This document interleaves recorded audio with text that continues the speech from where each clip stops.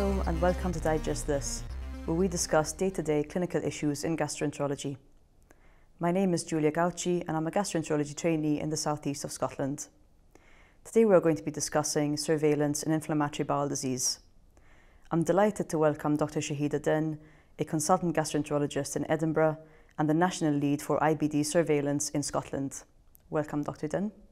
Thank you, Julia. Thank you for inviting me today. So I think most of our viewers are very familiar with IBD diagnosis and management. We're all aware that it's a lifelong condition which carries a risk for colorectal cancer. With the pandemic, there have been unprecedented pressures on our endoscopy units, making colonoscopic surveillance a particularly hot topic. So I suppose it might be worth by starting with reminding ourselves why we do surveillance in the first place. Why do IBD patients have an increased risk for developing colorectal cancer? So Julia, that's a really good point to start with, to try and describe why we do surveillance. So we know that surveillance is important in people with IBD because they do have an increased risk of cancer. And that cancer risk is associated with inflammatory factors, such as the extent, duration and severity of disease. But it's also associated with other factors, such as primary sclerosing cholangitis and having a first degree who's had bowel cancer less than the age of 50. But there are also other inherent factors such as age and sex and perhaps lifestyle factors that may affect your cancer risk. The reason why we think patients have an increased risk in inflammatory bowel disease is particularly related to the result of chronic inflammation, which is thought to lead to carcinogenesis. And that is very similar to chronic inflammation in other disease states, for example, Barrett's esophagus or H. pylori associated gastritis or viral hepatitis. And all of these conditions are thought to be pro-carcinogenic. The simplest models to think about why that may be is that when you have an injury to the bowel, so you have colonic injury, that leads to tissue damage. And so you have an area where you've got tissue damage, but you also need tissue repair. So in order to have tissue repair, cells need to proliferate. When cells proliferate, they often will have a selective advantage, and that may result in an environment where you get mutations that then sadly lead on to cancer itself. The increased risk has definitely been demonstrated. There are population-based studies that show both for ulcerative colitis and Crohn's disease, the risk is approximately 2% more than the general population. And that's come from population-based studies rather than studies from tertiary referral centres, where for some patients who have a higher risk. For example, for ulcerative colitis, the most recent population-based study has come from Olin and colleagues that have showed that in Denmark and Sweden, they've looked at a large registry of patients, or for example, 96,000 patients, that have shown that the risk is approximately 2.4% more than the general population. The similar group have also looked at Crohn's disease, and they have shown that the risk for small bowel Crohn's disease is 0 or 1. So no risk at all. But for ulcerative colitis, it is actually 1.4. So there's increased risk there as well. In addition to the just ulcerative colitis and Crohn's disease, there's also an increased risk in the paediatric population, which isn't as well defined, but it does occur. So that is a rare event in children that can also lead to fatalities. And you also have an increased risk in pouches. So pouches need surveillance. Okay. So you've explained quite clearly that all of our IBD patients are at an increased risk of colorectal cancer compared to the general population. Is there any way we can stratify our patients further so we can streamline the service? Yeah, so you've exactly pointed out the problem that we have is that you have lots of patients who will be at increased risk, but the risk within that individual patient will be dependent on their own factors. So the BSG guidelines, which we currently follow, were originally made in 2002, and then we have an update in 2010. And what they've done is try to risk categorise patients based on these factors, such as the severity of inflammation, whether they have primary sclerosing cholangitis, and whether anybody in their family has colorectal cancer. And you've ended up with 3 categories, which are actually very useful. So you've got a high-risk category that needs surveillance every year. You have an intermediate risk category that needs surveillance every 3 years, and you have a low-risk category in which 5-year surveillance seems appropriate. The British guidelines that we follow are very similar to the European guidelines, and the American or the Senate guidelines are slightly more stringent as to when they do or how they do surveillance. Okay, thank you. So I guess we're saying that over the course of an IBD patient's life, we're committing them to multiple colonoscopies. Is there any evidence to support that surveillance actually works? So we have evidence from the recent systematic review from the Cochrane team, and what they've shown is with observational studies, and they've looked at approximately a handful of studies, and they've included 7,000 patients that have shown that if you undergo surveillance compared to a population that did not undergo surveillance, it appears that you detect cancer early, and that's a reason for the reduced morbidity or mortality associated with surveillance procedures itself. It sounds like the guidelines for risk stratification are quite clearly defined, but the same cannot be said for the actual endoscopic modalities we should employ. And I suppose that's in part due to the speed at which these techniques are evolving. Can you tell us a bit more about this and what the current recommendations would be? Yeah, so you're absolutely right that the speed with which endoscopic technology has really evolved has been impressive in the last 5 to 7 years. And we've seen newer modalities that enhance mucosa in very detailed ways that allow us to give you that resolution that you need to look for obvious subtle changes. I think before we actually get to the different type of modalities, it's really important to do the basics well. And that means making sure that your patient has good bowel preparation, so you have a clean bowel to start with, making sure that if it's during a period of active inflammation that you then repeat the procedure at a time when the inflammation is less or not present. You also want to make sure that you give adequate time, so it's time to actually look at mucosa in a lot of detail, and you want it to be done by a skilled person who is motivated to actually do those procedures, because they do take a fair amount of time. So I think if we do the basics well, then we can start to think about which type of modalities might actually enhance our own skills or, enhance the ability to see mucosal irregularities, which is what we're trying to achieve. So when we had the BSG guidelines in 2010, we were using standard white light endoscopy, and at that time it was shown that chromoendoscopy, where you're able to inject a dye onto the lining of the bowel, will show up mucosal irregularities, but it'll also help define the margins, so you can try and work out whether it's an area of dysplasia or not. So that's a really important feature we've been using. I think the limits that we have with chromoendoscopy is that it can be limited if the bowel preparation is poor. It can be limited if you have active inflammation, and also not everybody feels confident using chromoendoscopy. So sadly the uptake has not been as great as we would think. The newer modalities that have now been developed are obviously the very high definition colonoscopes, and they provide greater mucosal enhancement and resolution, really allowing you to see detail. And there's some randomised controlled trials that suggest when you have a high definition white light endoscope, the additional gain that you get with chromoendoscopy is perhaps marginal, and maybe that could then be kept for patients at high risk where you want that marginal gain to try and look for obvious dysplasia or cancer, where you want to be able to detect it to improve the long-term outcomes. So if you were thinking about other ways that the technique has evolved, then certainly there's new virtual chromoendoscopy which has been developed. So that's high-definition colonoscopes that have an additional processing, such as narrowband imaging, iScan or FICE, or the newer one is blue white light imaging, which can give you additional mucosal enhancement. And some of the most recent trials that have been published, and these are randomised controlled trials in small sets of patients, but they have shown that virtual chromoendoscopy is adequate or non-inferior to high definition chromoendoscopy. And for that reason, what virtual chromoendoscopy offers you is actually being able to do the same technique in less time, and perhaps you don't need the same skill set with actually injecting dye all the time. So there are, impressive advancements that we are seeing, and really it will depend on the tools that are available at your unit and your own skill set and your ability and experience to use them adequately at the time. Do you think this spells the end of dye spray? So again, that's a very good hot topic that's been debated as to whether dye spray can be cast aside. I think what the trials do show is that you might have an additional gain in patients who are very high risk, or it might be useful to use chromoendoscopy or dye spray when you're actually trying to characterise a lesion, which is really important to determine whether you can resect it or not. As we become more conscious about green endoscopy, another controversial area is the biopsy protocol.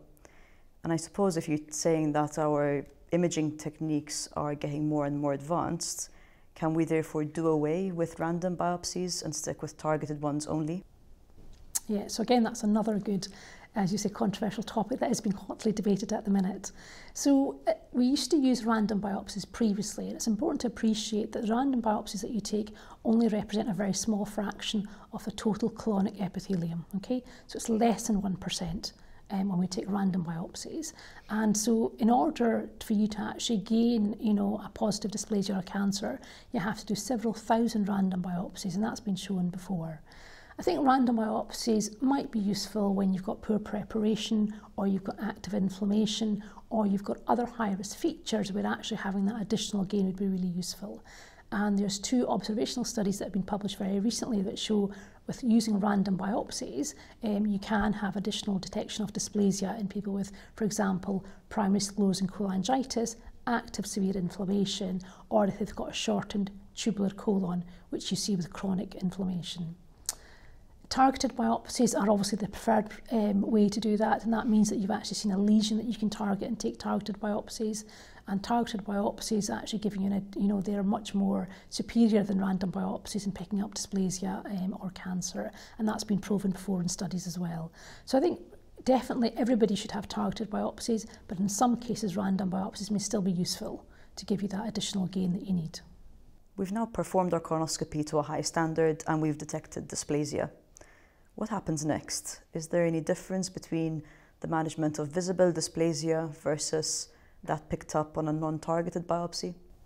I think before we actually broach that question, what I was going to suggest is that if you are undertaking colonoscopy surveillance for IBD, it's really important to have an MDT framework so that when you do detect dysplasia or cancer, that you're able to discuss that fully and adequately to give the patient the best possible treatment. It's interesting that you mentioned invisible dysplasia, and you know that invisible dysplasia is dysplasia which is identified on a random biopsy, where the endoscopist is usually confident that they haven't seen any architectural mucosal changes. I think there's now some thought as to that invisible dysplasia is a reflection of the image modalities that we had at the time, and perhaps now with the enhanced mucosal techniques such as high definition or chromoendoscopy, invisible dysplasia may become a thing of the past. In answer to your question, what we should do with visible dysplasia, I think it's really important that any type of dysplasia or mucosal irregularity that you see, that you have a framework to actually characterise that in more detail. And that would go similar to the polyp classification that we have. For example, we have a modified Paris classification for looking at IBD dysplasia specifically.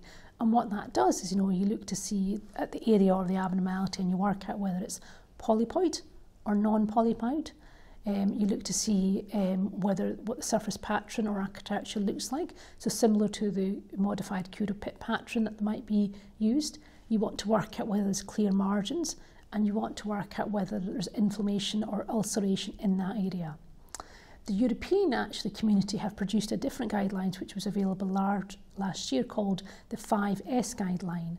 And the 5S guideline is similar to the parameters which I've just discussed, but just in a little bit more detail. So look at the shape. So for example, is it polypoid? Is it non-polypoid? What are the borders like or the margins like? Is there any ulceration present? What is the size of the lesion? And you know that approximately an open adult forceps is approximately 8 millimetres. So they're asking you to use that to size the lesion.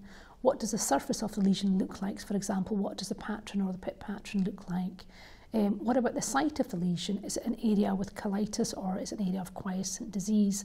And what about the surrounding area in itself? Is there anything additional in that area? Are there other areas that might look very dysplastic? So do you have additional lesions? And I think that's a very useful classification to use. And the reason these classifications are important is it allows you to characterise a lesion or an area of abnormality, and because what you want to achieve is to consider, is this endoscopically resectable? So can this be endoscopically removed safely and adequately? Or is this a lesion that actually should be referred to, for example, a complex polyp MDT, or should this lesion or this patient's lesion be referred to, the surgeons to consider a colectomy? So I think lesion characterisation is really important because that will determine what the next steps are. I think in addition to that, there are patient factors that you need to think about. For example, if you had an area of for example, a non-polypoid dysplastic area. So, for example, what we used to term conventionally a flat dysplasia in a young male patient who's got primary sclerosing cholangitis. So their lifetime risk of cancer is actually going to be quite high, especially if they go through a transplantation for their liver. So, for example, if I was counselling somebody like that, I would want to know what their feelings and thoughts were, because you could potentially remove this endoscopically. I guess my worry would be that in the future, maybe in the next 5 or 10 years, they'll have another dysplastic lesion. And so you have to make some, considerate opinion as to whether you might refer him for colectomy or not.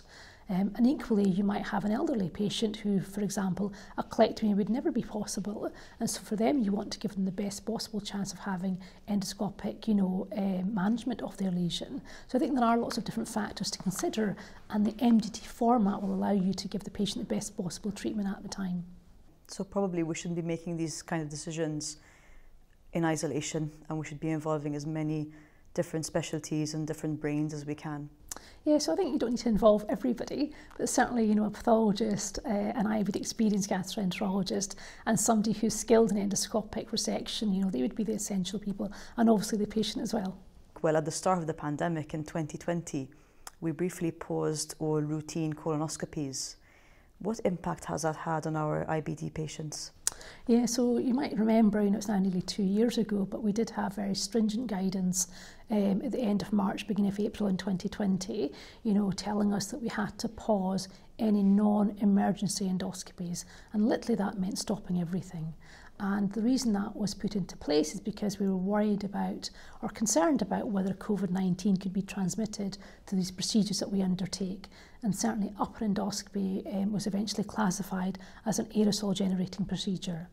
So what that led to, and 6 weeks might sound like a short space of time, but if you think about all the colonoscopies or endoscopy procedures that we've done, it has created such a backlog in surveillance procedures per se that there is a huge number of patients waiting for their surveillance, which are now overdue for approximately 2 years. And I think IBD surveillance is the poor relation here because, colorectal cancer or polyp surveillance, you have other modalities that you can use, for example, CT colonography or colon capsule. You've got other ways of surveying them. You might also be able to use non-invasive stool tests, such as, for example, QFIT, to allow you to prioritise within that group itself. And sadly for IBD, the majority of trusts or health boards around the country are really desperately trying to schedule the very high-risk procedures for patients. But you also, as you say, have a large cohort of patients that need urgent prioritisation. And I think one part of our prioritisation is to consider whether everybody needs to continue with the surveillance itself. We've got a real precedence now to think about whether everybody needs surveillance or whether there's some low-risk groups who actually could be de-escalated and stop surveillance. And you mentioned IBD being this sort of poor relation, and I suppose you're alluding to the fact that other forms of surveillance are utilising non-endoscopic methods of risk stratification, such as QFIT. Do you think there's any role for that in IBD surveillance? I'll just draw you back a little bit. So QFIT actually detects degraded blood. And we know that degraded blood is associated with polyps and cancers. With IBD surveillance, you're looking for flat or dysplastic lesions that may not necessarily bleed, or we believe don't bleed. So perhaps QFIT might not be an alternative to colonoscopy surveillance. I think the way in which we can use QFIT and perhaps calprotectin is how to prioritise those patients within that list. So for example, if you had a patient who had a very high QFIT but actually a low calprotectin, you would want to try and investigate those urgently to try and work out where's the high QFIT come from.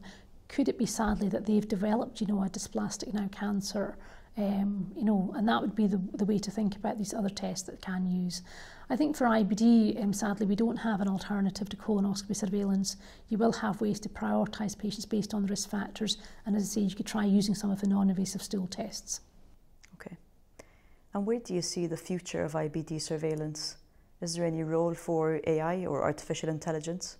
Yeah, so I think the future, certainly for IBD surveillance in the UK, would be, the first step I think would be to actually update our guidelines. Our current guidelines that we're working through are actually from 2010, and as we've just talked about, there's lots of different image modalities that have come into play. There's lots of different protocols about, which type of biopsies to use. So we definitely need, an increase, an update for IBD guidelines ourselves. And the other reason for that is that, the IBD cancer incidence is actually decreasing, and part of that decrease will be because we are managing inflammation better, but also because we've got these, fantastic modalities to allow us to give us increased characterisation and detection of dysplasia. So I think that does need an update. I think AI will come into it, definitely. I think where AI will come into it is helping to perhaps produce an algorithm that you can individualise somebody's risk category. That would be one way to use AI. I guess for endoscopy, AI is being increasingly used as an addition or an adjunct to your mucosal assessment and detection of abnormal lesions. And most of us may be familiar or have had an opportunity to use GI Genius, which you can use in the colorectal cancer surveillance population, where it detects, small areas of abnormalities that may be adenomas that your eye may miss. So I think there's definitely a role. Are there any strategies we can employ to prevent colorectal cancer from developing in the first place? Yeah, so I think the strategies that we might be able to employ are three. I have three strategies. The first one is to treat the inflammation. The second one is to treat the inflammation. And the third one is to treat the inflammation. And I think the reason that's important is we know that if you use treat-to-target approaches or top-down approaches and reduce inflammation at the onset of the diagnosis of inflammatory bowel disease, it does lead to the reduction in risk of flares, hospitalisation and surgery in Crohn's disease. So you would hope that that risk would translate into a reduction of colorectal cancer risk in the future, and that would be the best way to try and prevent colorectal cancer per se. Fantastic, thank you. And finally, what would your ideal surveillance strategy look like? So I think that's a difficult question. What would be my ideal surveillance strategy? So I think my ideal surveillance strategy would be one that actually involves the patient from the outset. And the way to do that is to, have a conversation with your patient and say that, when you have inflammation, we've got very drugs that treat inflammation. Sadly, we don't have very good drugs that treat the complications of inflammation, which may include strictures, poor bowel function and, of course, cancer.